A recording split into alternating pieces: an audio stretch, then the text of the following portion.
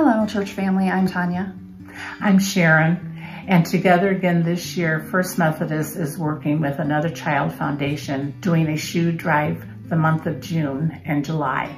These shoes will be going to help at-risk children in Guatemala and Romania.